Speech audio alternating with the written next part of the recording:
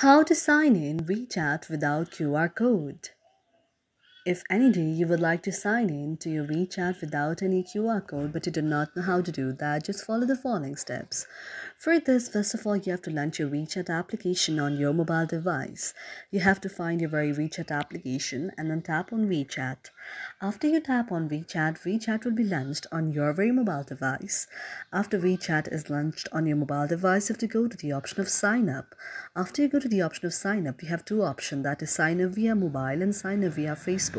You can tap on any of the option. For example, I would like to sign up via my phone number.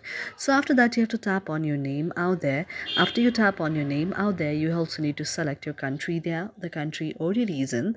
Now you have to tap on the country or the region that you are just based on. After you find the very option of your country or the region, you have to tap on your country or region and then tap on your phone number out there. After you tap on your phone number out there, you also need to tap on a passport. There you have to create any of the passport. Now after creating any of the password, now what you have to do is you have to tap on the option of I have read and accept all of the privacy policy and then go to the option of accept and continue. After you tap on accept and continue, now it will lead you to the page like this. You have to tap on that and tap on all of the option I have read and accept the above terms and go to the option of the next. After going on the option of the next, you have to wait for a while until the very interface like this will show. However, someday you may face the problem of the service access failure that may be due to your internet connection out there.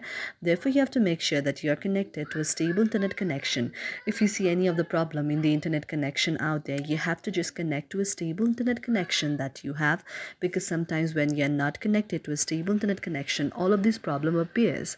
Now after you see an interface like this, you have to go to the option of the accept and continue and wait for a while. Now after you wait for a while, it will take you to a next interface like this. You have to wait for some time, and after you wait for some time and after it takes to you to next interface and after you verify all of those, you will be signed up to the very WeChat. You have to just wait for a while for that and you can see an interface like this. Now after you see an interface like this, you have to authenticate the security verification, which is in order to protect the WeChat from all of the spammers. You also need to complete the slide like this, or any of the other work also may appear. You have to just follow all of these, and after you just verify your security and you authenticate like this, now a code will come to your very mobile device. You have to tap on the code here, and after you tap on the code what comes in your mobile device and tap on the option of the next, now your very problem will be solved. Thank you for watching our video, and if you really like it, do not forget to subscribe our channel.